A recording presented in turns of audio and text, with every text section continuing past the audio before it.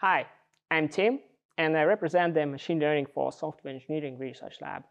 Our lab was established 5 years ago, and our initial goal was to combine state-of-the-art techniques from machine learning and software engineering domains. But I'd say that right now our research interests are a bit broader. Software development is a complex process involving multiple people playing different roles.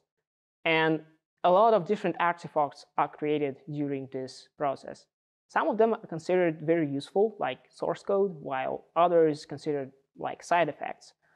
For example, commands in commits or a list of libraries used in the project. But for us, all of this is data that we can use to create better and smarter tools to make developers even more productive. We've also launched several new projects in collaborations with the teams within the company.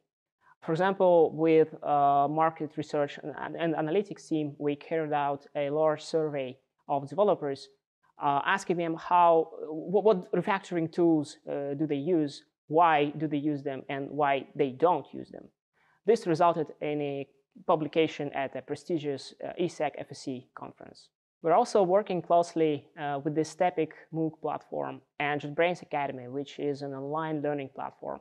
In collaboration with them, we're working on better tools for learning programming. We continue to work with the Kotlin team on our large-scale code analysis projects.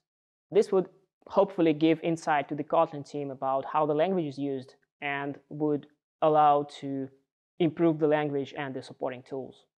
In collaboration with the Grazia team, we're developing the key inference framework that allows to inference complex neural models in Kotlin, written in Kotlin. This helps to bring complex neural networks right straight to the IDE. And surely we're working on multiple joint projects with the data analytics and machine learning team at JetBrains. We've expanded our research interests even more this year, launching a new project exploring the psychological aspects of programming. For example, we are investigating how the user interface affects the decision-making while writing code. We have only preliminary results right now, but I think this is a very promising research direction that could greatly affect the tools we use. I'm happy to say that this year, 10 wonderful individuals trusted us enough to accept our job offer. And we even hired a technical writer this year. We interview a lot of people from the outside, and sometimes we hire them, but more than half of our team is homegrown. They came as interns and decided to stay and grow with us. And we continue to do that. This year, we had more than 20 interns on summer internships, and about half of them stayed with us on scholarships to work with us further. This year, we also went through a very important organizational change. Our team always had a very flat organizational structure, but traditionally, there were some responsibilities that I was responsible for.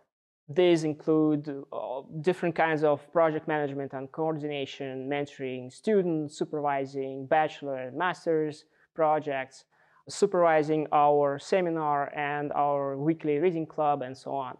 This year, a lot of work has been redistributed among our team members. For example, about half of our team is now involved in teaching programming, both in schools and universities. I didn't take any new interns this year, and most of the bachelor and master thesis defended on the projects that we do in the lab was co-supervised with some other lab member. A lot of people showed their interest in improving their skills in project management and coordination routines, in estimating, planning, and stuff like this. So now we're working to make this happen. I have also promoted 3 researchers to senior researchers to acknowledge their impact in the well-being of our lab. I'm really fascinated by the brilliant people I work with. Personally, I think this is the most important accomplishment that we've made so far.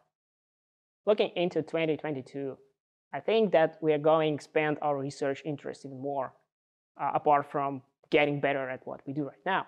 So, for example, we are definitely going to be launching new empirical software engineering projects with our internal and external collaborators, and we're going to expand our cognitive psychology and UI/UX projects as well. As we like to say, Let's help computers leverage data to help people program other computers.